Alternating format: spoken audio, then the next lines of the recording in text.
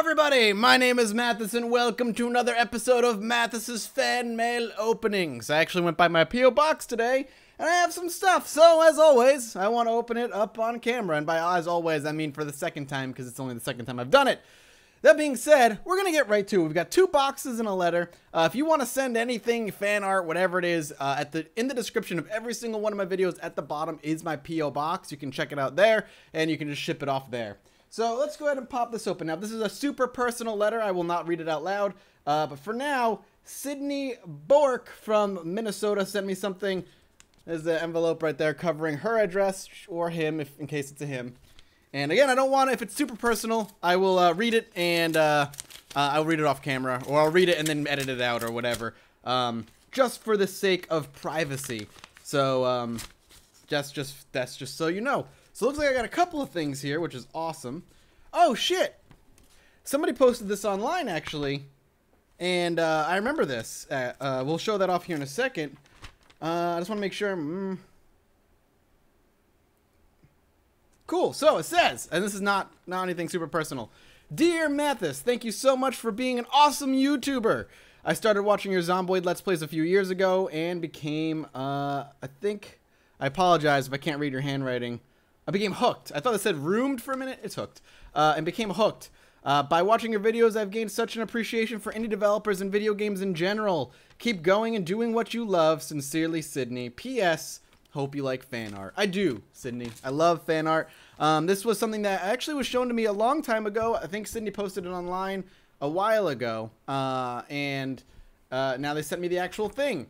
And this is awesome. It's me running from zombies with an axe and a backpack. So it looks awesome. I love it. This will be going up. I don't know where. If I start getting a lot of fan art like this, I definitely want to start hanging it up. That's awesome.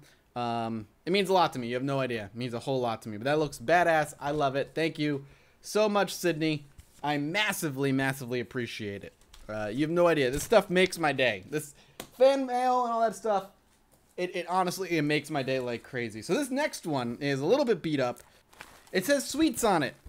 And I think that means it's candy. So that means I'm going to have to try something, which terrifies the shit out of me.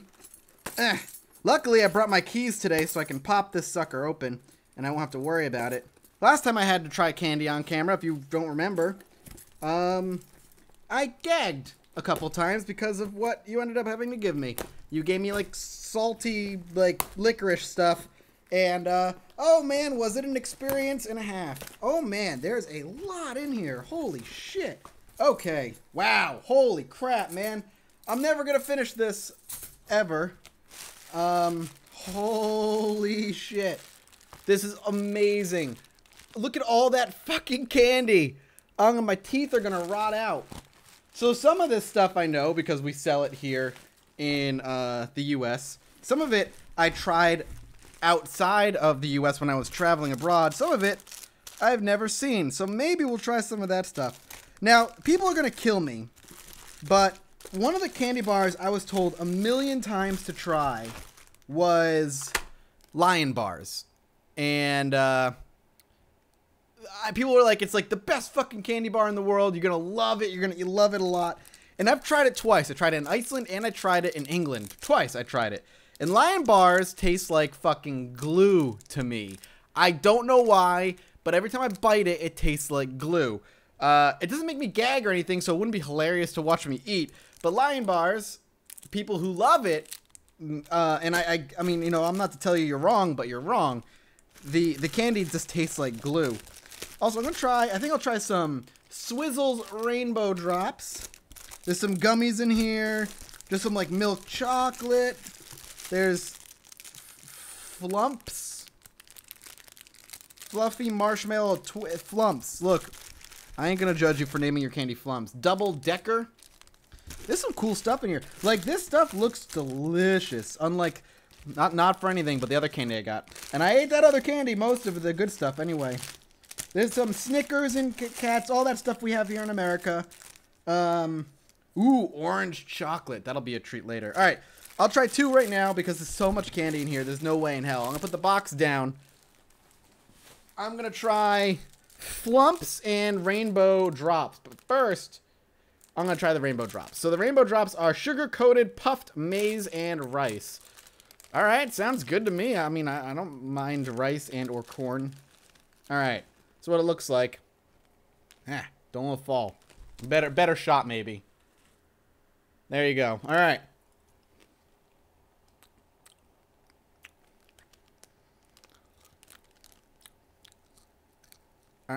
Ugh. I don't like it. Ugh. Don't gag. Don't gag.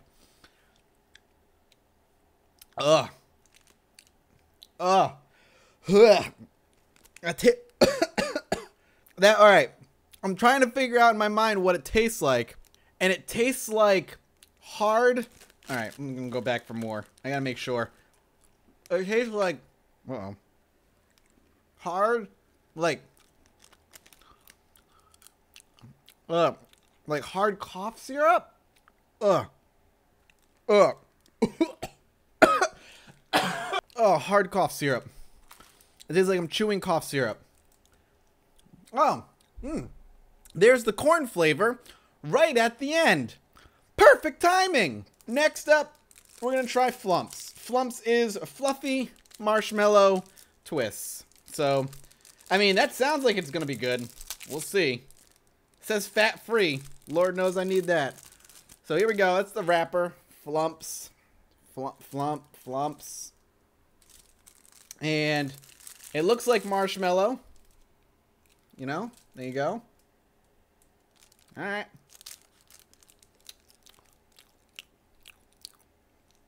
Yep. That's marshmallow. No surprise there. That helps wash the taste away of rainbow drizzles. Little drizzles in my chisels. All right. Last one. It's a heavy one from Roberts. I don't know if that's his last name or his first name, but that's all it says. And he lives in Illinois. I don't want to show the front. Well, there you go. Roberts. It's heavy.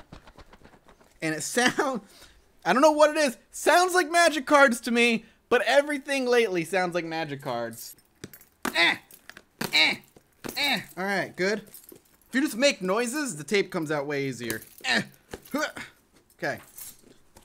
There is...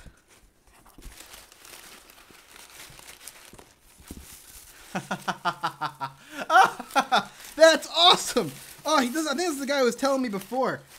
Isn't that? It's freaking magic cards. That's hilarious. You're feeding my habit, man. You shouldn't be feeding my habit. What the? Oh, that's awesome. This is cool. So it looks like he just sent me a bunch of his old magic cards. There's a pink protector with just pink sleeves. That's awesome. So God knows I'll have a pink sleeve deck eventually. We've got we got a letter down here. All right. Let's pop this sucker open. It says Mathis on it, so it definitely got to the right place. I'm excited. Ooh, it's typed out. It's typed out. Let's read this out. Let's make sure we can read this out. I'll read it out, and then at the end, if it says don't read this out, I'll edit it out. Hey, Mathis, I tried to fit all that I could in the couple of extra card boxes that I had, and if I could, I would have filled up this entire box with magic cards for you to get started with.